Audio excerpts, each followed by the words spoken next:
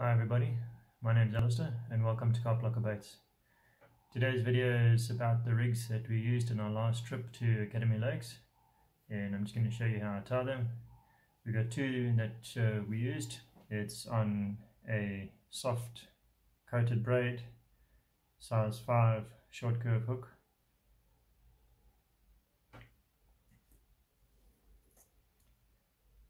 And the second one also with a soft coated braid. We used a size 4 and a size 2. So these are the things I used to tie my rigs with. Boilie stop. I have a size 5 short curve, some shrink tube, a anti-tangle sleeve, tungsten putty, my hook link material which I'm using 25 pound Camatech soft, but you can use whatever you prefer, my braid stripping tool, pair of braid scissors, a baiting needle, and then a latch needle, and then just some pullers to tighten things up. And on my tackle box I've just numbered in inches to help me on the bank when I want to measure. And then of course you'll need the boilies that you're going to use. First off, I take about 14 inches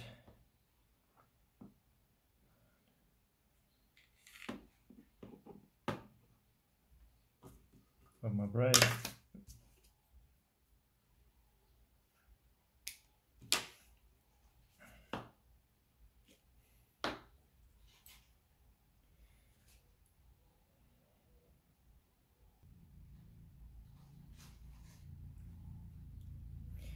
And I strip off about 4 inches of the coating. Take my braid, make a loop. I like to make mine about 1 centimeter.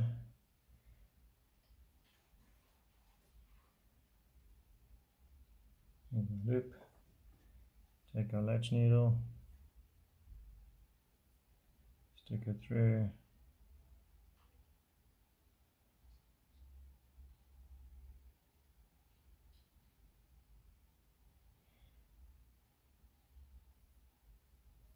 Pull it down.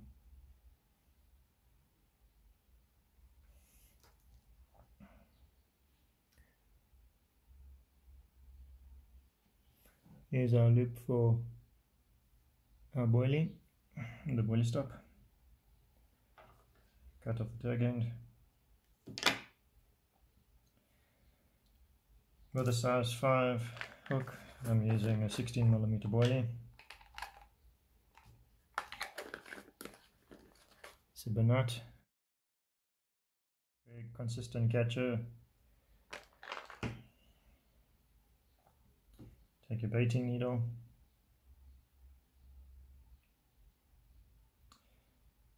Just a safety thing, never push with your finger behind the boilie.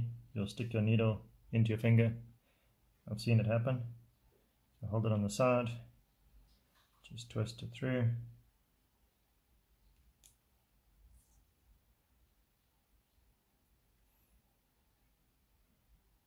Through the loop, hook it in and slide it over.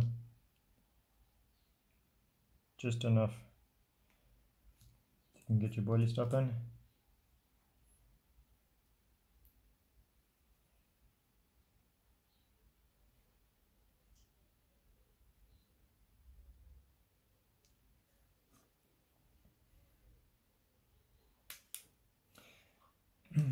It's best to have a separate pair of scissors for cutting your harder material and nylon instead of your braid scissors. They tend to not last as long then. Next, you'll need a piece of silicone tubing, which I forgot to mention. It's about 3 or 4 mils long. Put it over your baiting needle.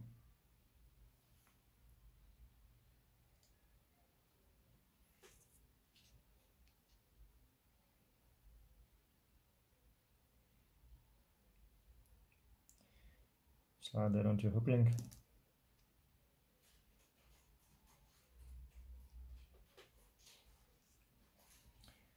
Take your hook, point towards the boilie, push your silicone tube over the hook point. Just check that you haven't snagged your hook link material, it moves freely. And then you want your tubing around in line with the barb.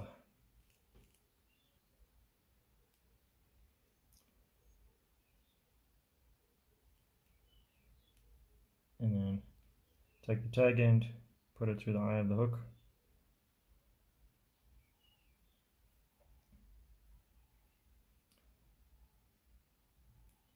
Like so.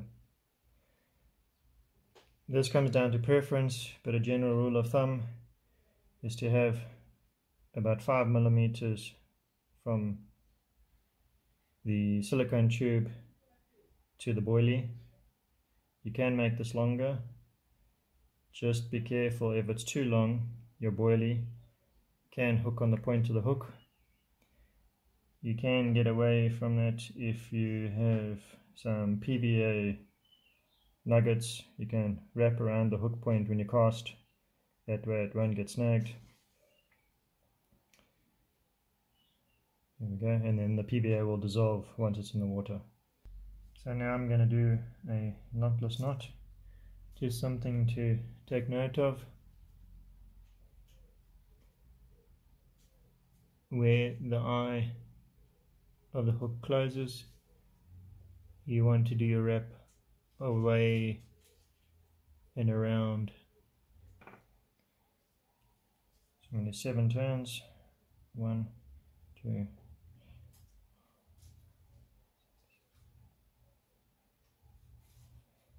7.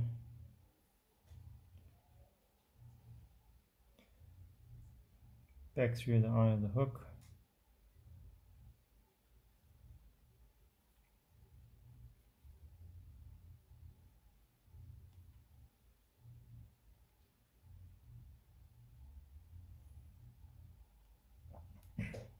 There you have it.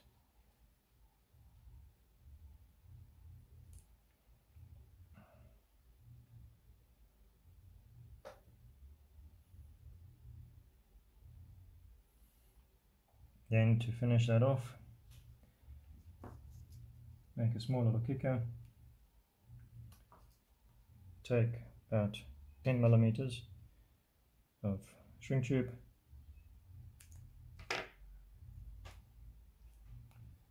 Slide it over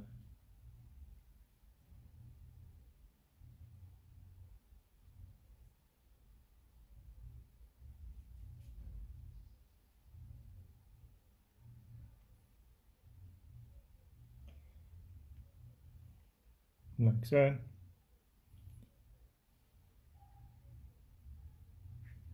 I don't have my kettle set up with me, but then I would steam that over my camping kettle and just bend it to the angle I want.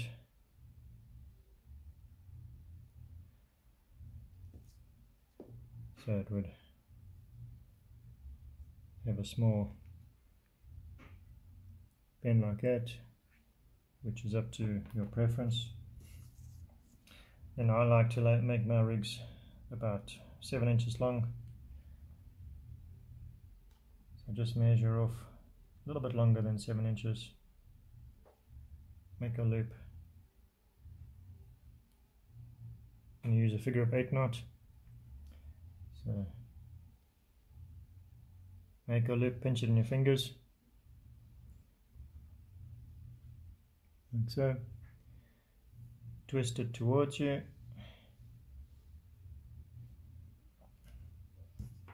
Take a latch needle.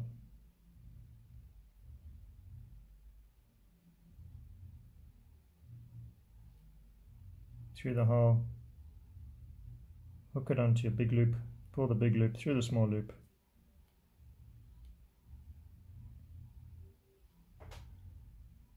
Yeah, hopefully you can see why they call it a figure of 8. Looks like an 8.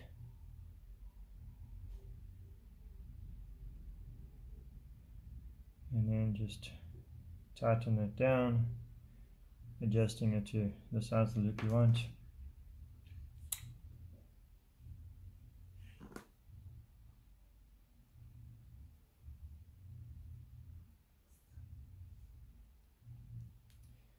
Set your knot, and then cut off the tag end. I'll leave about 5 mils.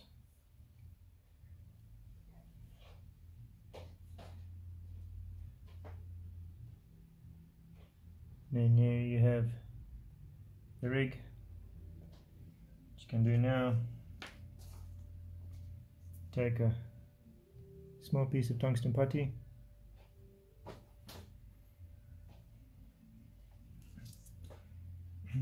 and then just where you stripped it back,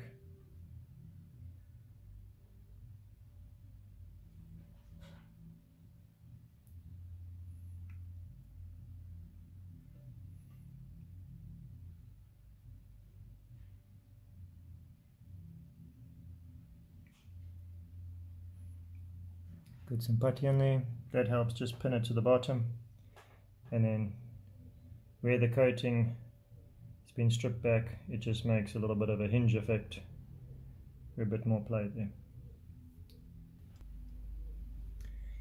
Okay, for the next rig, just using a bigger hook. So I got a size 2 short curve, a kicker, pulley stop, using the same braid as before. Now I'm using a mini ring, about 3 mil, tungsten putty and 20 mil boilie. This is a Bloody Spice. It holds my current PB of 16.7 kilos. And then again the other tools. So again,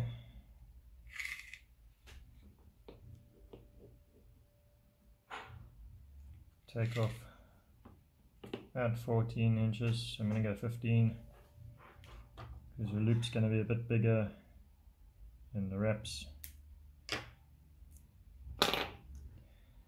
You may have to vary it to just adjust it with practice, see what works for you. Take off 5 inches coating.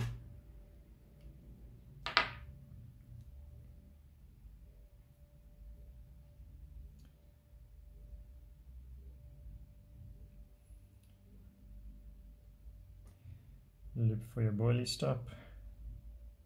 Simple overhand knot again. If the fingers light will work.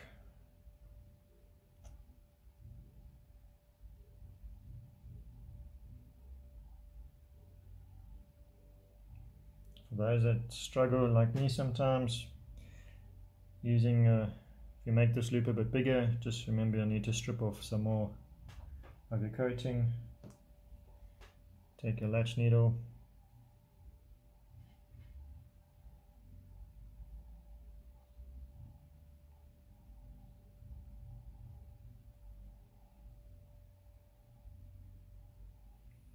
tease it down,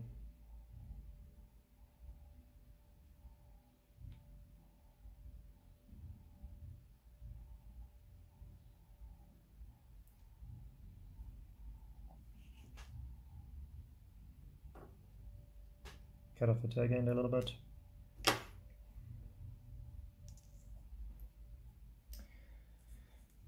Take your boilie, baiting needle,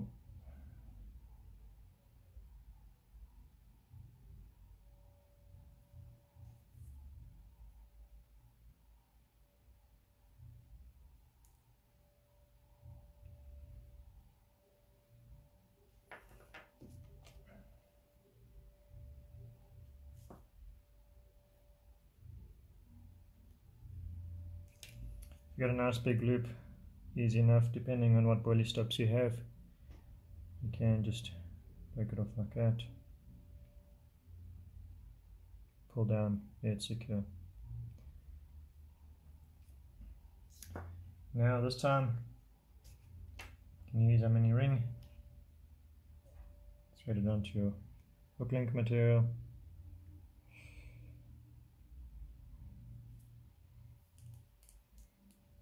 This is going to do the same job as the piece of tubing.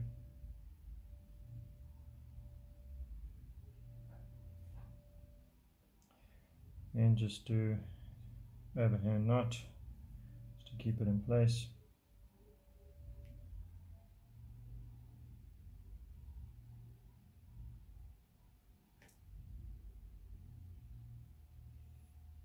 And again, just have about 5 mil from the boilie.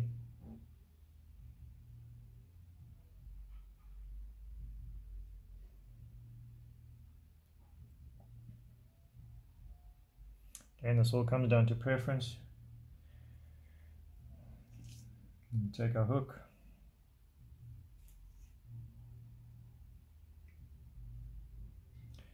pointing towards the boilie.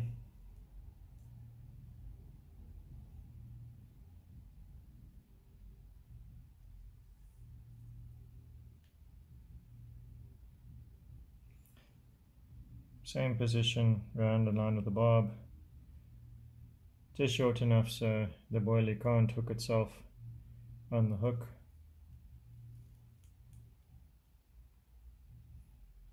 Tag end through the eye.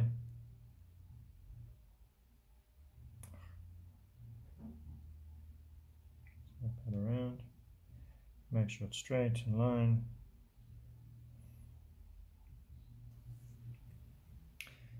Okay, I'm going to do a knotless knot. Just had to pull some more coating off. Depending on how big your boilie stop loop comes out, you may have to cut more coating off, more or less. So just play around with a bit. So 1, 2, 3, 4, 7. Back through the eye. Line it up, pull it down.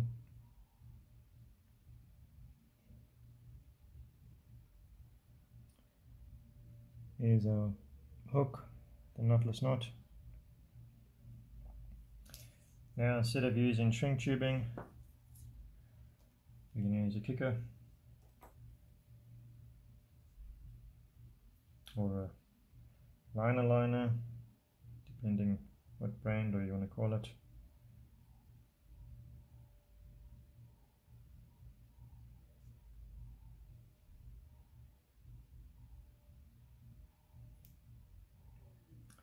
Thread it through your latch needle.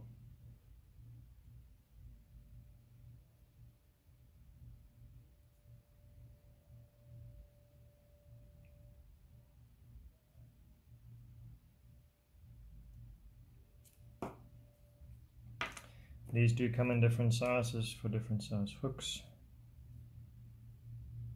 Generally, I think a 2 is one size. And you get for a 4 up down to 6. And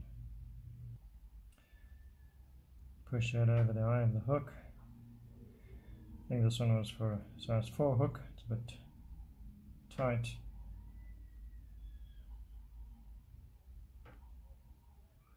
And just line it up.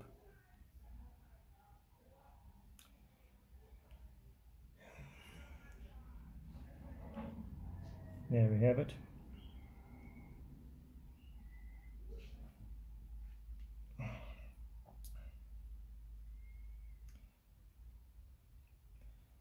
And then again about 7 inches.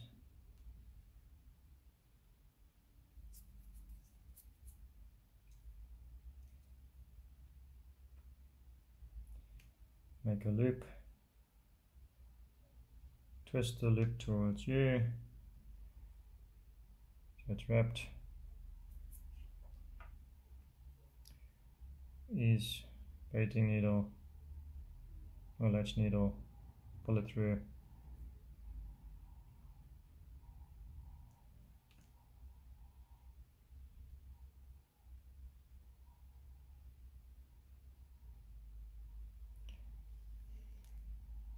Let me show you.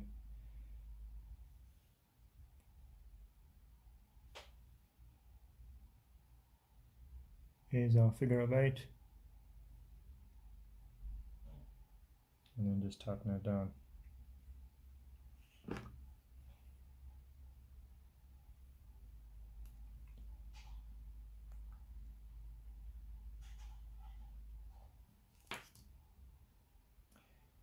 Just don't pull too tight. If you don't have your pulling tool on this side, you'll definitely hook your finger. So just nip it down, cut off the trade end.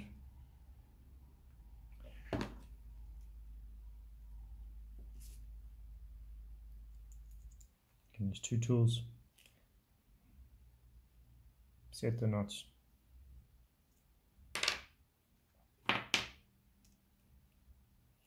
Then to finish it off as before, if you want, a little bit of tungsten putty to help pin it down.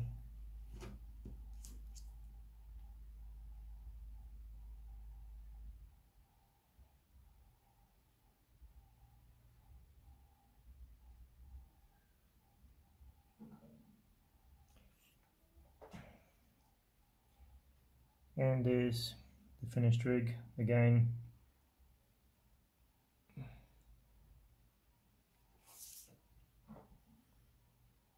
Where we've stripped the braid away, well, the coating just gives us a little bit of a hinge there.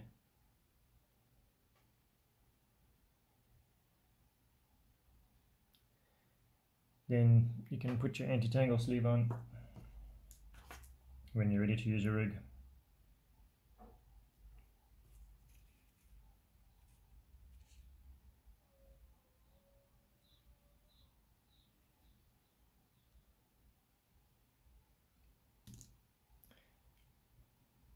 Like so, and that clips onto your leg clip system.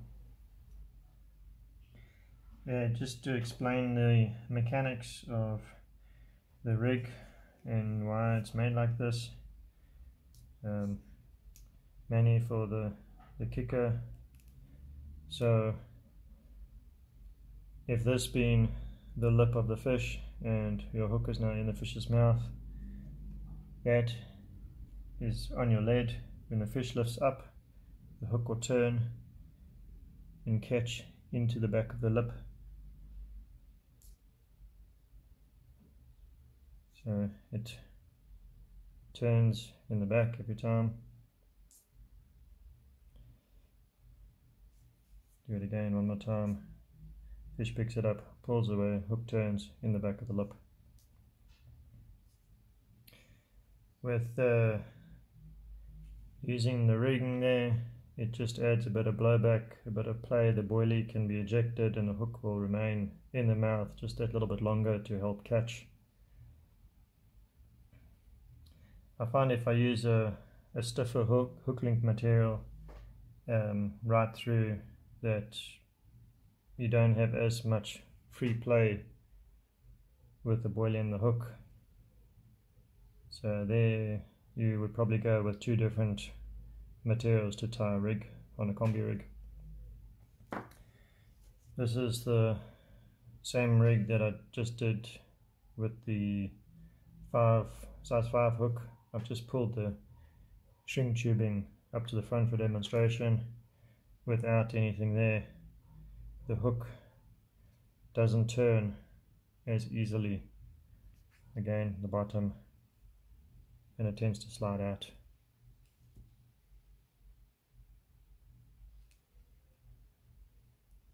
So that's the mechanics behind